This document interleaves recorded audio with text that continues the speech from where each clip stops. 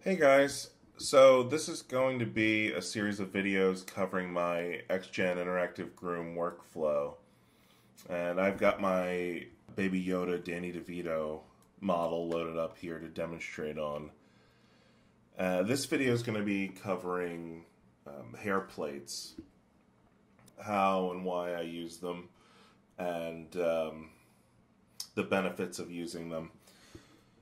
So let me hide the hair and I'll pull up the hair plates.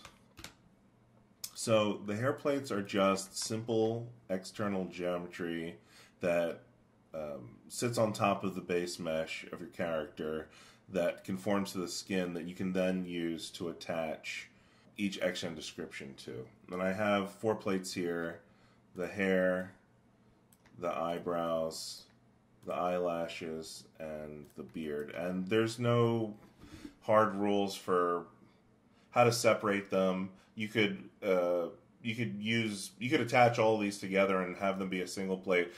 There are reasons why I separate them the way that I do, and this is the method that I've had the most success with and I think is the easiest workflow. So making the hair plates is actually really easy and barely takes any time, and I think it's totally worth it because it can end up saving you a lot of headaches later on. So once you have your base mesh brought in, you just make it a live surface, go over to quad draw, and then, for example, if I was going to make another set of eyebrows, you can just, well, make sure you have symmetry on as well. You can just go through and draw out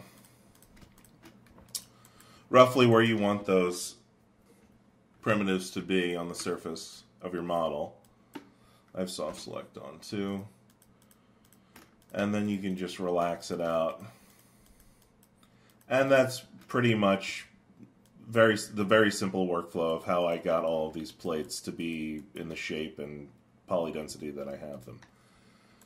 So let me delete these because I don't need extra eyebrows.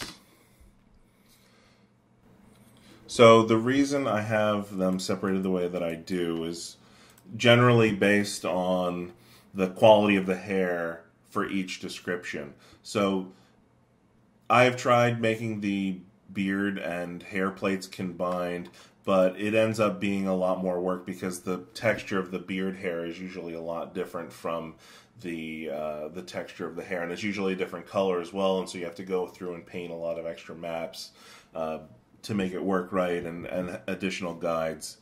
The eyebrows make sense to just be on their own. No need to separate them into left and right. And originally I used to separate the eyelashes from top to bottom because there are generally speaking fewer lashes on the bottom of the eyelids than on the top. I ended up combining them over doing this many times because it ended up being easier just going through and painting a density map. So why use hair plates? Well, there's nothing wrong with painting your descriptions, your XGen interactive groom descriptions on your base mesh, but I think that using the hair plates is a much more non-destructive workflow and can save you a lot of time and headache, especially if something goes wrong or you need to swap out your mesh, or even if you want to save this hairstyle and you're happy with the way the hairstyle looks and you want to save it and put it on another character in another scene. All of this, it becomes a lot easier when you have the plate set up instead of painting directly on the model. So if you're like me and you're changing the model throughout the entire process and then rendering and then making small changes and bringing a new model, XGen does have a way of transferring descriptions. I believe it's descriptions transfer, selecting your old base mesh and then your new base mesh. And most of the time it has worked, but it has been a little bit tricky, and I've run into problems before where it didn't transfer over entirely. And having the plates just bypasses that all entirely and will save you a ton of time. If you did bring in something and there was a slight change. If, for example, you decided that his head was too wide and you went in and narrowed it, all you need to do is then go back, make a live surface, go back to Quad Draw, turn on Soft Select, and then it'll automatically conform to the new shape.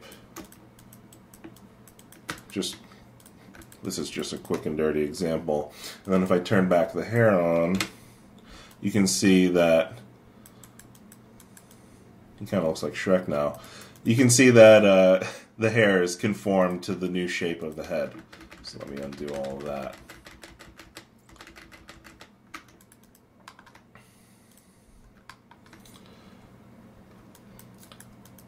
Likewise, not just changing the shape, but if you wanted to change the topology, this can be a huge headache with XGen. I don't know if you've ever tried to do it, but say, for example, I'll use the example on the hair plate, but if this was painted on your underlying mesh and you wanted to add an edge loop in, XGen has a really tough time interpolating new topology, and it will give you blank faces. So, for example, if I wanted to add a loop here, if I turn my hair back on, you'll see that it's bald for this poly loop. Oops.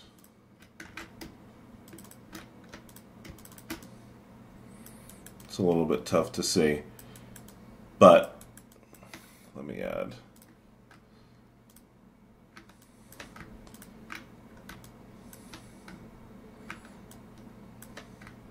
So it's a little bit easier to see. You can see that wherever I'm adding a new row, it's missing.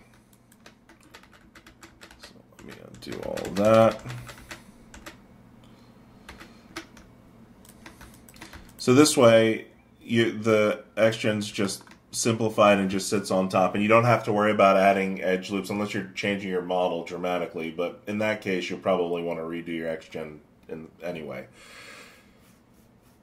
And then likewise, because it is lower poly, that's going to save you a ton of time performance wise. So if your character was rigged, if you look, the underlying mesh is a lot denser than the poly density of the hair plates, and the more polys that XGen is attached to, the more computing power it's going to take to render it out and animate, and it's just going to end up slowing everything down. So this way, having the simplified geometry on top that will be hidden will help speed everything up and keep everything flowing quickly.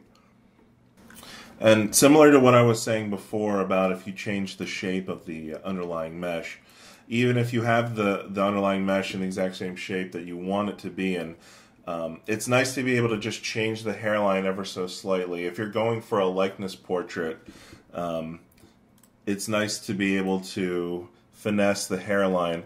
And if you look,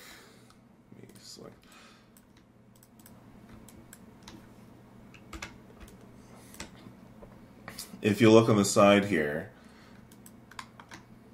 if I decided that this side section of the hair coming down was too close to the eyebrows and I wanted to push it back,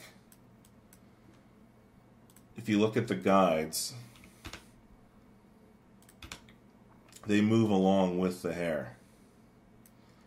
Now, if you had painted the description directly onto this underlying mesh and you had guide set up, and you had a guide set up out here, and then decided that you wanted to push it back, you would have to repaint that out. And if you repainted it out and then the guide, the root of the guide was no longer within that painted section, that guide would then lose influence on your XGen. You'd have to add a new guide and reshape it, which isn't a huge deal, but it can add up to a lot of time, especially if your hairstyle is complicated or longer. It can take a long time to place each guide in the correct position. And if it's in the middle of a bunch of other guides, you'd have to freeze them out, and it can be a big headache. You can skip all of that just by having the guides attached to the plate and then finessing the plate into position. I remember when I was building this, I put the plate way too low. I thought that his bald spot started way down here, and after a series of test renders, I was like, oh, this needs to be raised way higher up to the top of the cap. And it was a lot easier. It was a lot less work to make those changes because I had those hair plates in place. Alright, and then the last thing that I'll mention for my sales pitch about hair plates is if you are painting maps on to the hair plates, a density map or region map, it's nice to have the plates on their own separate UV tile. So let me pull up my UVs and show you what I mean.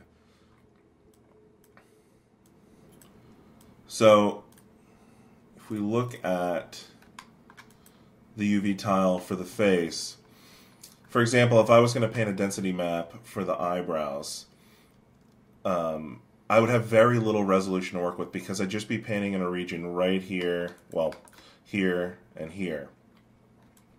And then I'd have to save out like a 4K map or an 8K map, just have enough resolution, and it would only be a little white splotch right here, and the rest of the tile would be pretty much wasted.